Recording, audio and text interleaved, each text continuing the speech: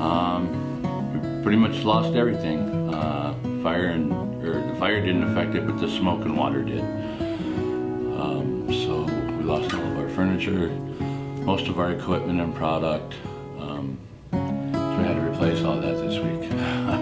We're hoping to be operational within the next 60 days or so, but there's a lot of red tape and a lot of hoops to jump through. We have to remodel the new shop to conform to DSPS standards so I can pass inspection, and then we have to schedule and receive the inspection before we can move forward. It impacted it.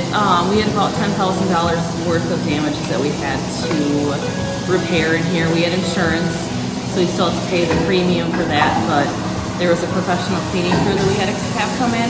We had to throw some food away, umbrellas were broken, and a couple of our panels on our roof were broken too.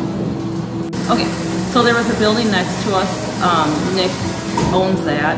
The tattoo shop lost a couple of their equipment, but we're gonna be supplying them a place so they can rent across the street so they can open their business back up. There were some tenants in the building next door that were affected too. They're gonna need some more, new clothing, pretty much everything. I know that one of them, all of their stuff was lost, and the other one, the majority of their stuff was lost. Alex Gatto had their photography studio, and I think all of her equipment was damaged as well.